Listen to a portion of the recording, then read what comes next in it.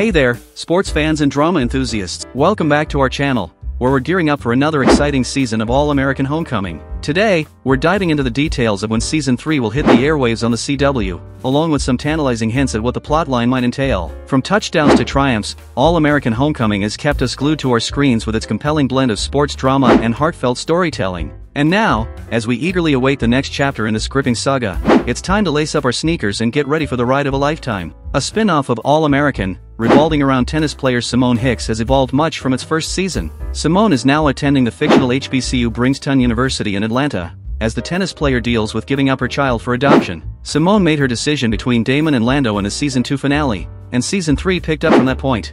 Earlier on February 15th, the CW network announced spring premiere dates for All-American, Walker, and other series. The CW president of entertainment Brad Schwartz indicated that the network would place its two other major scripted shows this year, but he did not pair All-American, Homecoming Season 3 with the series. According to Netflix Life, at present, the CW network is in a hurry to finish the 13-episode All-American Season 6 and also finish the 13-episode All-American, Homecoming Season 3. Going by this, it can be concluded that 13 weeks after April 1st Homecoming Season May 3rd see premiere. It may be Monday, July 1st, 2024, so it can be said safely that the series may premiere sometime in July 2024, though it may be pushed to August.